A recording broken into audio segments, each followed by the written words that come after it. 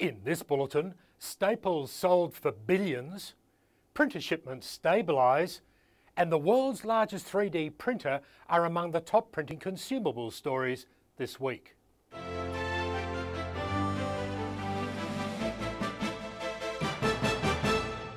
Hello, I'm David Gibbons, and thanks Cecile for filling in for me last week whilst I was in Mexico. So what's been happening in imaging news this week? Staples, the US office supplies superstore, has been acquired for $6.9 billion with a B US dollars. Considered to be the largest buyout this year, the acquisition by Sycamore Partners is expected to be completed by December 2017. Meanwhile, the largest Staples store in Plymouth, UK is to be renamed Office Outlet as part of the brand's exit strategy in the UK.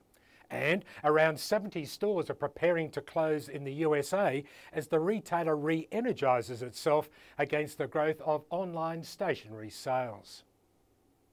Printer shipments to Europe, the Middle East and Africa have stabilised. According to research analyst group Context, the number of printers being shipped into EMEA countries actually increased 1% in the first quarter of this year. This is a huge turnaround from the 8% decline at the same time last year. Aftermarket ink cartridges are now legal in the Netherlands. The Court of the Appeal at The Hague has ruled in favour of Digital Revolution in a case brought against them by HP. The court found HP patent claims to be invalid. The case is not expected to end there, however, and the matter could now go before the Dutch Supreme Court.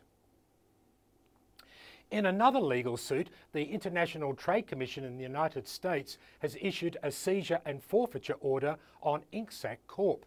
The Washington-based company allegedly violated a general exclusion order, or GEO, relating to Epson's inkjet technologies. And in brief, Konica Minolta has appointed Charles Lissenberg as its new general manager of its professional print division in Europe. The US Postal Service is going to commemorate the solar eclipse with inks on its stamps that change colour when touched by your thumb.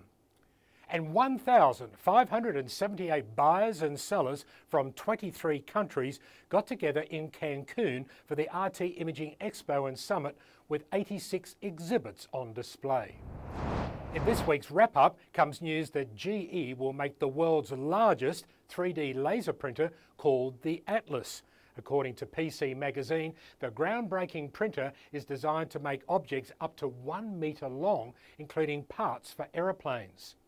And for all the details of these stories and other breaking news every day, go to our website at rtmworld.com or get a copy of our monthly News and Views magazine with patent attorney Ed O'Connor on the front cover.